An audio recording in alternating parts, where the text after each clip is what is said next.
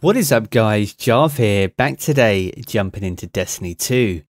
Now in today's video we're taking a look at how you can get a sweet, heavy, exotic bow here in the season of the Undying. This is called Leviathan's Breath, and in this video today we break down the entire quest so you can get your hands on this weapon as soon as possible, as soon as it's released.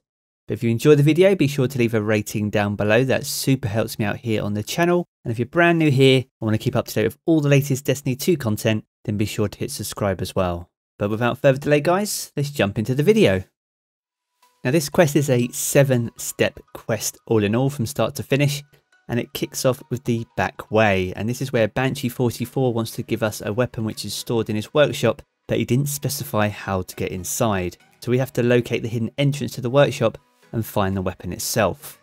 The second step here is called Where Are the Keys Sir? And this is where we have found the bow in the display cabinet, as you can see here, which means this has to be Banshee's workshop, but the problem is the case is locked. So we have to return to Banshee to complain, politely of course, and this is where he'll give us the next step, which is called Intro to Safe Cracking 101.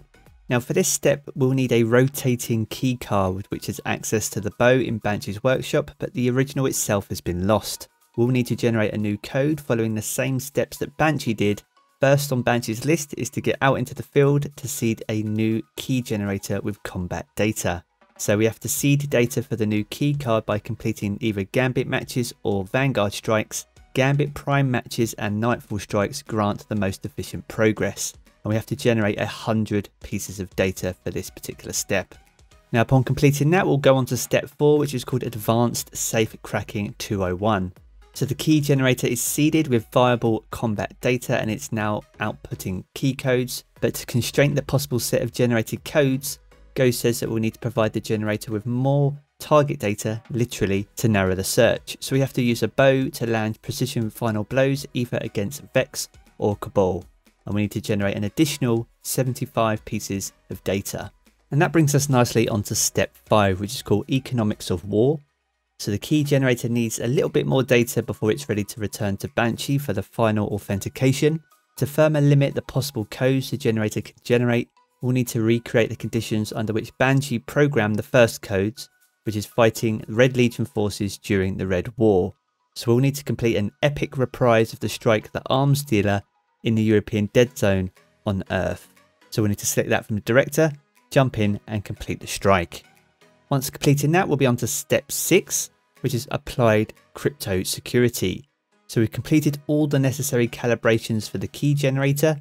The only thing remaining is a biometric authentication from Banshee himself. And with this step, we'll just need to return to Banshee in the tower. And once here, this brings us on to the final step, which is called Martial Archery 401. We'll simply need to return to Banshee's workshop and claim the bow from the case. And there we have it. That is all 7 steps to the Leviathan's Breath exotic bow quest. It's the only heavy exotic bow in Destiny 2, and that's everything you need to know in how to get your hands on it. In terms of the weapon itself, its exotic intrinsic perk is Big Game Hunter, which fires a massive heavy bolt that staggers unshielded enemy combatants, which is strong against unstoppable champions. It also has an additional perk called Leviathan's Skye, which is when the bow is fully drawn, the bolt creates a large blast that knocks enemies back. So it looks like it's going to be quite an interesting weapon, especially when we get to later level strikes and nightfalls. Being able to push back unshielded combatants and unstoppable champions will be a huge benefit in the harder activities.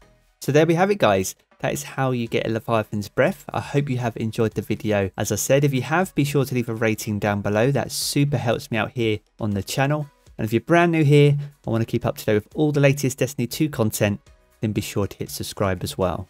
I'm going to jump back into the game as always guys, and I will catch you all again very soon.